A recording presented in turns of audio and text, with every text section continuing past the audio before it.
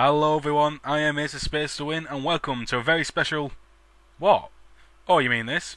I thought just for the occasion, seeing how it was a special review. If you recognise the character, good for you. If you don't, you will soon enough, because this is the Dot Hack Timeline Review. From AI Buster to Dot Hack GU+, let me show you the stories going on inside the world and the people they involve. For anyone who's a bit confused about what Dot Hack is, let me fill you in. Dot Hack is a multimedia franchise whose stories are all based around a game called The World.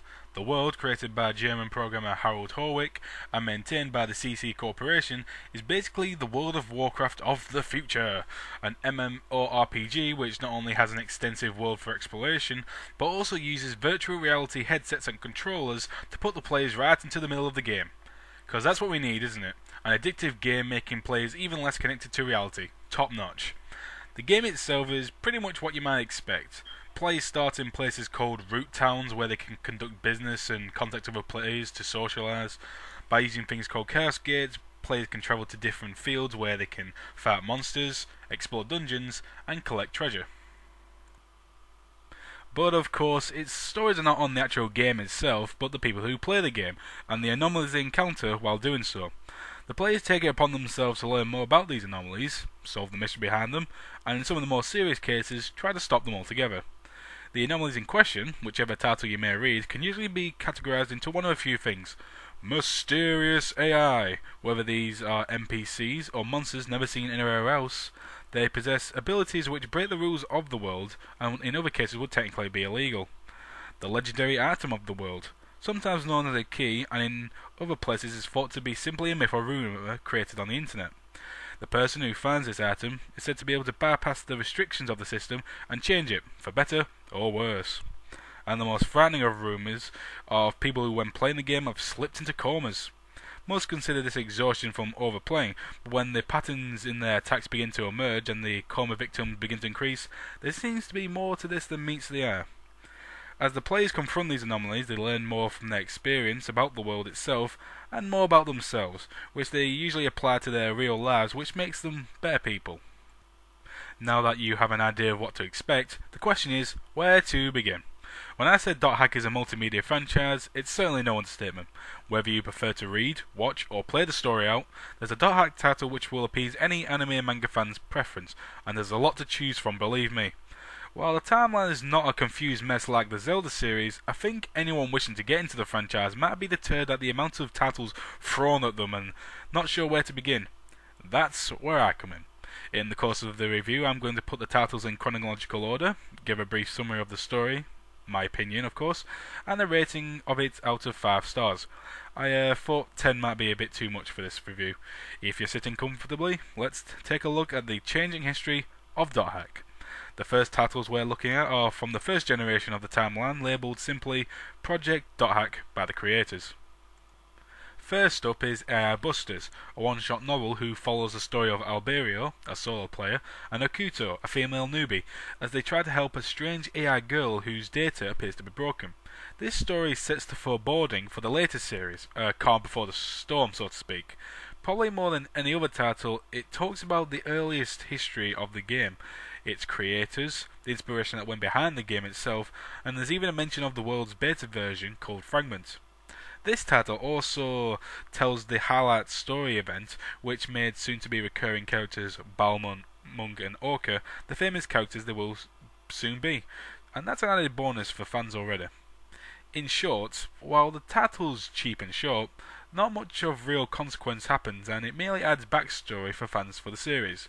Not a bad read, but not an essential title either. I'd give it 2.5 out of 5. This title actually had a sequel called AI Busters 2, but ironically it isn't just a continuation, but a collection of short stories involving characters involved in the first AI Busters and those in the Legend of the Twilight. This is one of the few which you need to have read something else to understand what's going on. Again, it's not badly done, but no real importance and just backstory. Only recommended if you've read both of the titles mentioned. 2 out of 5 stars. After this, the events of Dot Hack San begins, an anime which revolves around the player Tsukasa, who can't seem to log out of the game and begins to possess strange abilities unavailable to normal characters.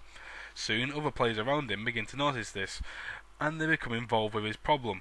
Some try to help him get out of the danger that he's gotten himself into, and others have alternative motives for their helping. To start things off, the animation's okay. While there's not much to say, the designs keep true to the art style of the games and are a good adaptation.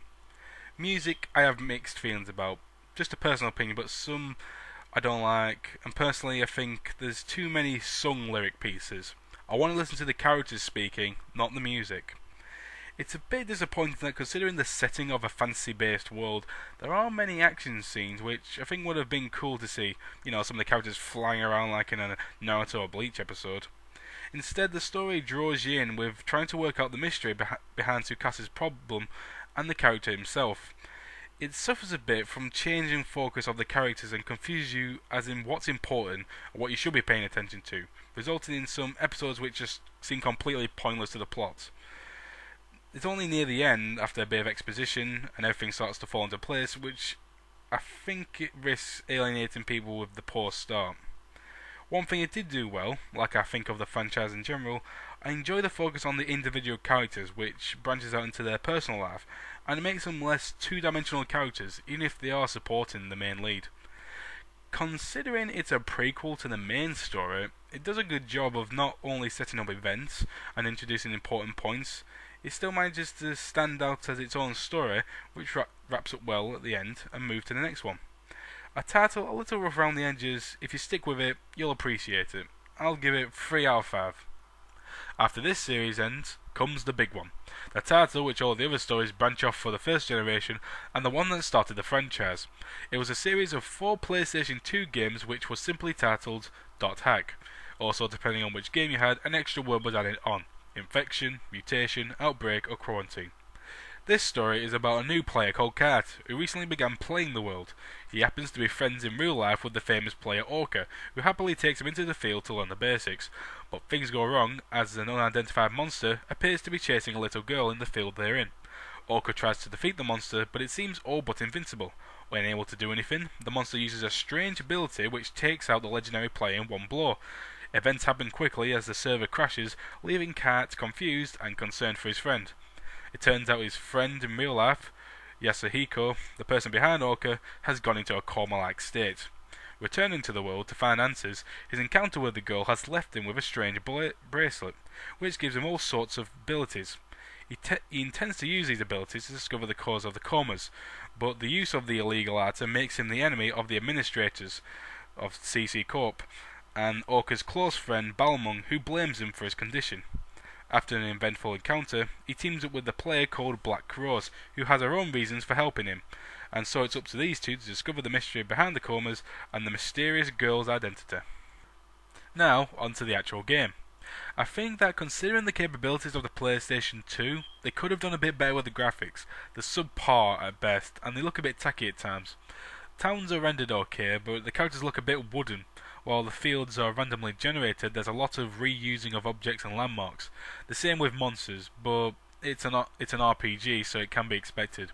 Music's not too impressive either. It's not bad, but once you've been in each field type once, you've heard it all, and considering the length of the game, it can really begin to irritate you. The only music I did enjoy was during boss encounters, but most games usually are. So far, things are not looking too good, but surely the gameplay makes up for it, right? Let me explain. It tries to simulate the feeling of a massive multi-online RPG.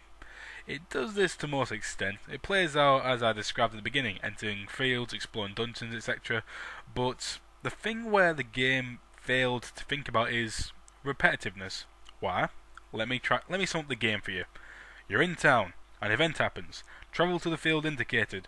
Find the dungeon. Travel to the lowest level to activate another event. Sometimes a monster fight. Sometimes talking to another person.